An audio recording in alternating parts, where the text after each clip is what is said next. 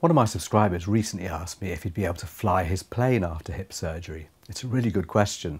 I've replaced and resurfaced the hips of quite a few airline and private pilots over the years. But what if you aren't a pilot and you just want to fly somewhere on business or on holiday? Keep watching and I'll tell you all about it. Excuse me, Captain. I know this may sound silly, but can you fly? Nope. Never had a lesson. I've always loved flying. My father was in the Royal Air Force. He flew Neptunes and Shackletons in Coastal Command. Back in the Cold War days, they tracked Soviet spy ships and submarines. Here we are in 2023 and Russian ships are still probing our defences. Nothing changes. I learnt to fly and got my private pilot's licence when I lived in Australia many years ago. I kept it going for a few years when I came back to Britain, but it was too expensive to keep up and life just moved on. I'm lucky to have a good friend who has a light aircraft business, and I've been flying in some classic light aircraft with him a few times recently. There's nothing like the thrills of takeoff and landing, and I love the whole experience of flying. If you have a pilot's licence, then you know that you have to pass a stringent medical to use it. You must ground yourself if you don't fulfil the criteria. Professional pilots are required to have a Class 1 medical.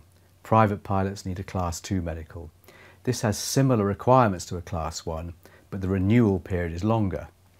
The medicals are a very thorough assessment of your physical condition. I had a look at the medical guidelines for professional pilots.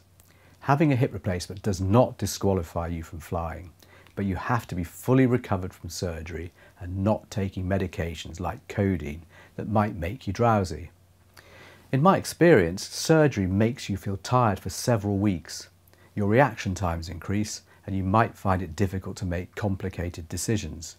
Clearly, these aren't good things for a pilot and his passengers. If in doubt, ask your surgeon if he or she is happy for you to go back to flying. Let's look at the problems that private pilots in light aircraft might face when going back to flying after a hip replacement. The main challenge for someone with a hip replacement is getting into and out of the plane. In some light aircraft, you have to climb onto the wing and post yourself into a narrow cockpit. The risk here is having a dislocation, so I wouldn't attempt it until you're fully recovered and not thinking about your hip. This is usually around 3 months after surgery. Airline pilots will probably find it easier because the cockpit is much larger and access shouldn't cause you trouble. Once you're in the cockpit and in your seat, then you should be fine. In an aircraft, you use pedals to steer the nose wheel, turn the rudder and use the brakes. You might find this uncomfortable on the operated side until you get used to it again. What if you just want to be a passenger? If you have to travel within a few weeks of surgery, ask the airport staff for assistance. They've got buggies and wheelchairs that will take you to the gate and they'll help you to board the aircraft. But what about security?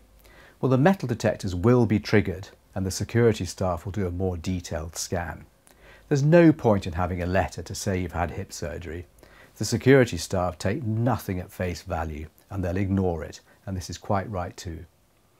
Climbing up into an aircraft can be tricky, particularly if you aren't fully recovered.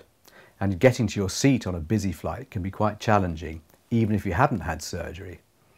I have quite a few patients who travel to and from the Channel Islands in the ATR 72 operated by Blue Island Airlines. The ground staff at Southampton Airport are very well used to helping patients get in and out of this excellent aircraft without too much trouble. What about other risks? Well, there's always the possibility of having a deep vein thrombosis on or after a flight. The thrombosis can break off, causing a pulmonary embolism, which is sometimes fatal.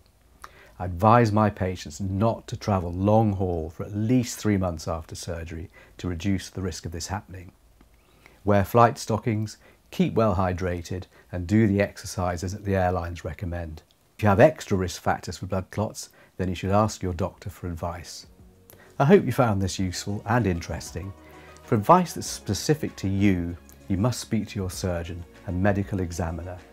If you'd like to know more about anything to do with hip surgery, then please get in touch. If there's a particular subject that you'd like me to cover, then leave a comment below or send me an email. Thanks for watching. See you next time.